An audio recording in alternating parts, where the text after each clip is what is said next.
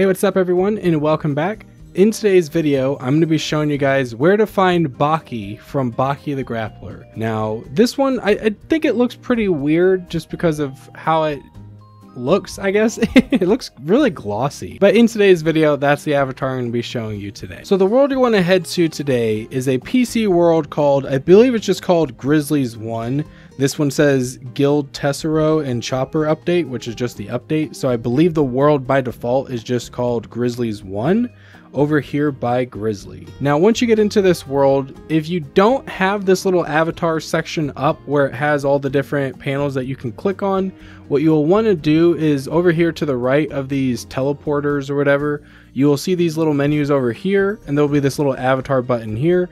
You will click that, and if the avatar thing isn't over there, you go ahead and click it again until it shows up. So however many times it takes you to click it until you get it to show up, that's what you have to do. And then once you get that up, you'll head over here to the avatars section, and you'll head down here to the bottom right, and it'll say Baki avatars.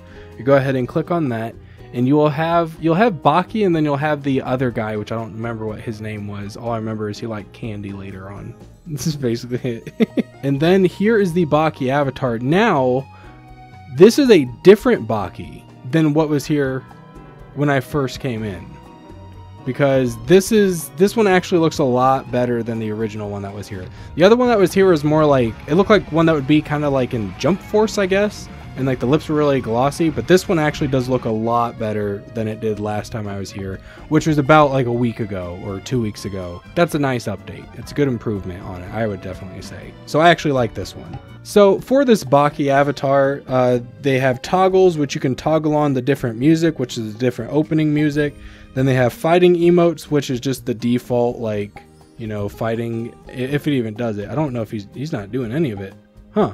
Maybe they made a new model and they haven't got it set up, and that's just like, those are just placeholders or something, because he's not doing any of it. But other than that, it's just more like a model improvement. I definitely do like this one a lot better than the other one. So here he is. So if you're looking for a Baki the Grappler avatar, be sure to head over to this world and check out their avatar. They also have a bunch of other avatars as well. And that'll be it for me today. So thank you guys so much for watching. Hope you guys enjoyed, and I'll see you guys next time. Bye everyone.